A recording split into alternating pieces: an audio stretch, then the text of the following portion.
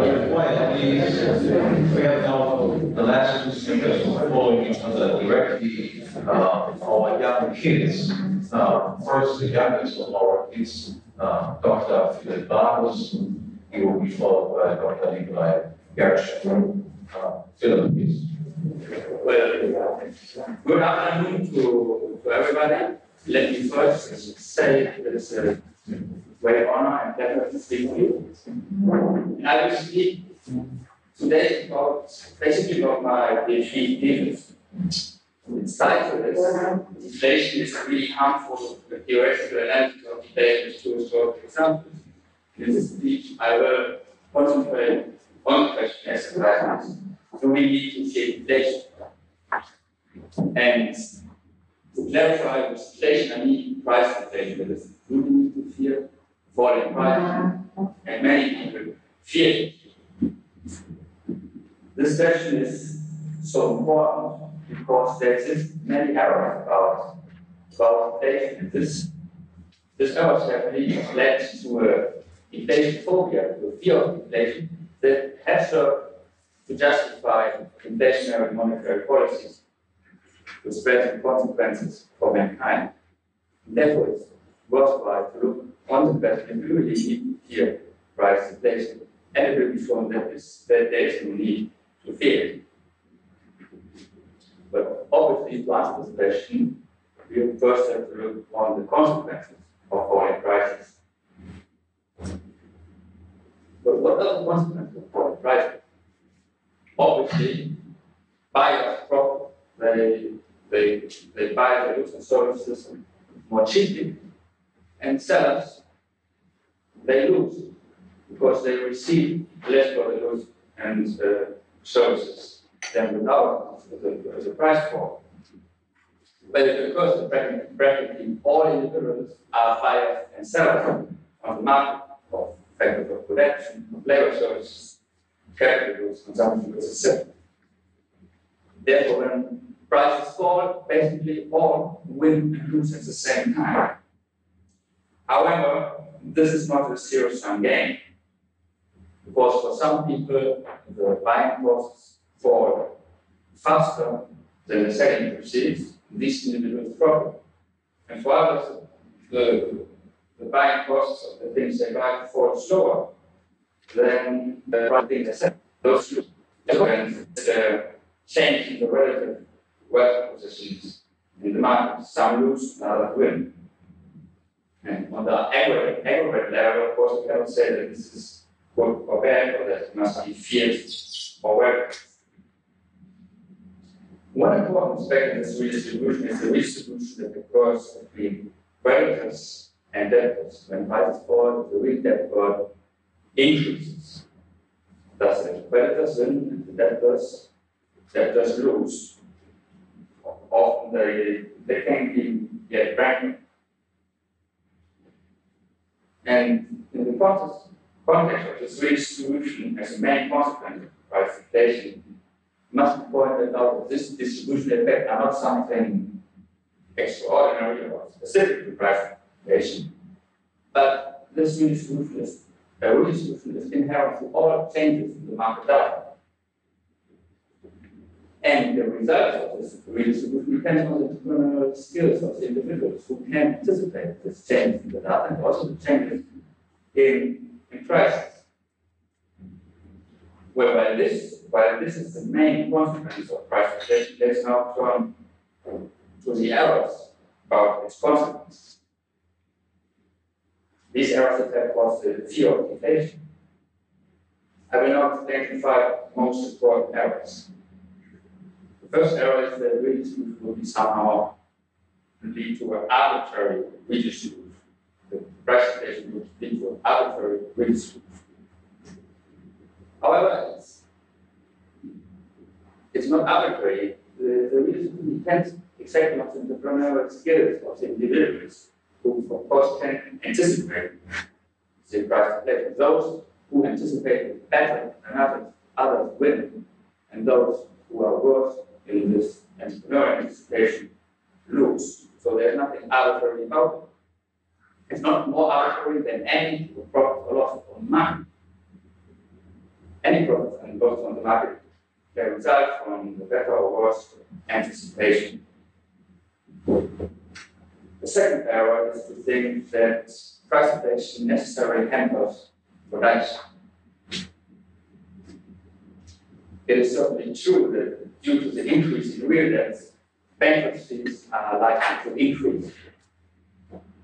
However, the bankruptcy only implies a change in the ownership of the means of production.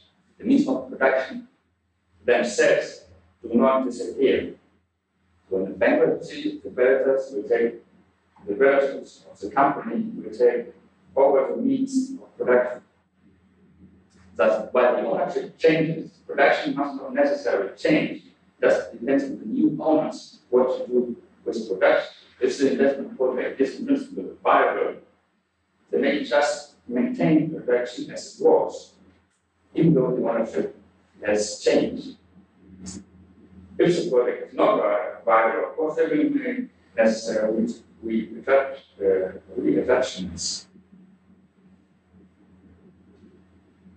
The bankruptcies are also important because they might actually bring down the fractional reserve banking system.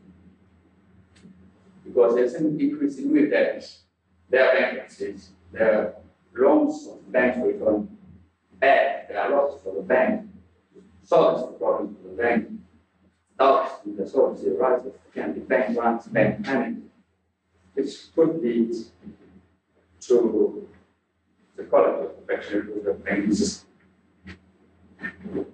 The third error concerning price inflation consists in the idea that somehow price stability would be something very important in itself.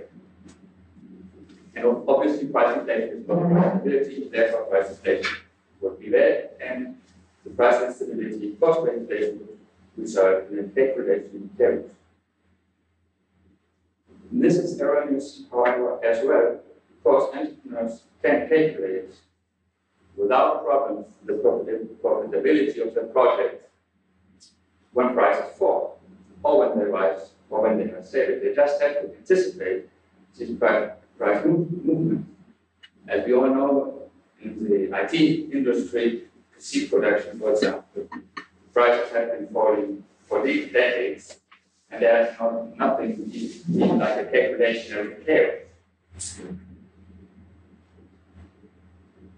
Fourth error about price inflation consists in the reasoning that price inflation is necessary because unemployment as wages would be rigid downwards.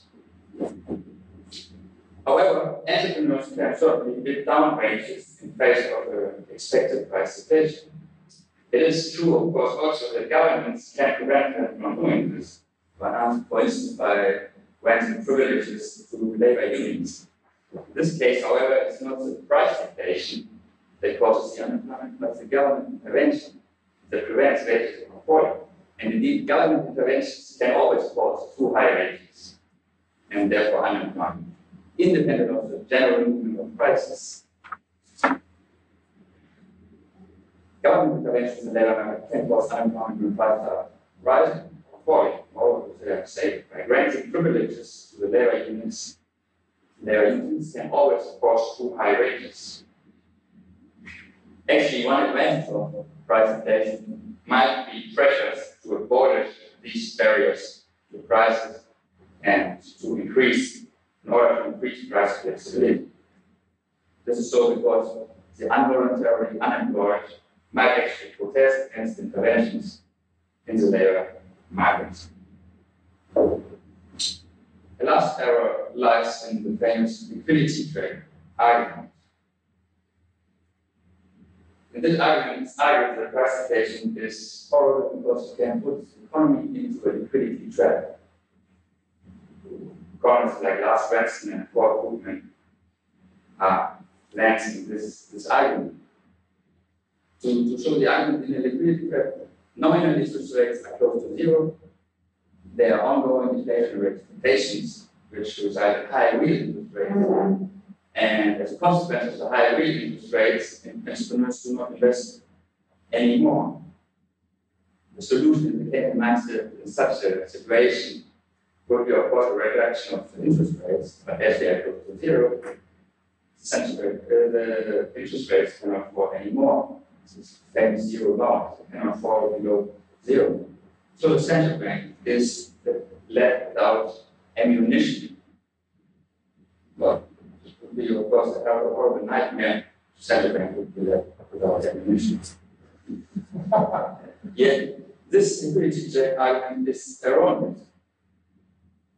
When there are deflationary expectations and some entrepreneurs believe with investing in until prices fall, that is, they try to build down prices.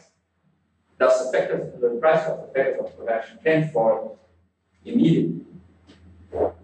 And for entrepreneurs, investment decisions, the differences between buying costs and selling proceeds is important. So deflationary expectations per se are not important, because costs might fall even faster than proceeds are expected to fall. Thus also with deflationary expectations there can be investments. Well, someone might ask, what happens if entrepreneurs fail to bring down prices? Well, in this case, resources will be just used in other ways. They will not be invested, but they will be used in other ways as favored by the market system. So to come to a conclusion, deflation is not something inherently bad for the economy.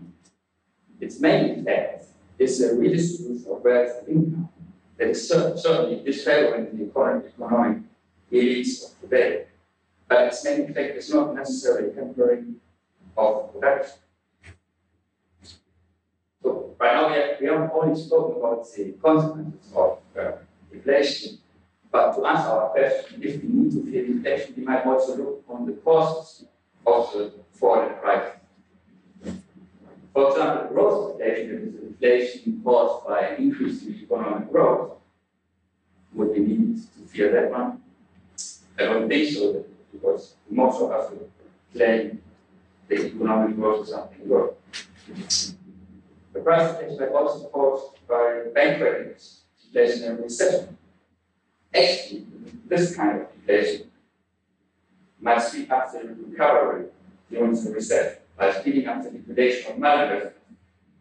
And as I have indicated before, it might bring down the process of pressure with the banking system. So do we need to fear that? No, I don't think so either. It might actually work with it. Yet another cause for price deflation is government intervention. So there might be, for example, a coercive monetary deflation, collecting taxes, and in some ways or another, reduce the money supply upwards. Or price control inflation, if the government simply decree price fall. Obviously, this must be considered bad and must be feared, this kind of government intervention. So if we turn to our initial question, do we need to fear deflation? The answer would be, well, yes, when it is caused by government. Otherwise, we might actually think that it has positive effects. So a price deflation, foreign price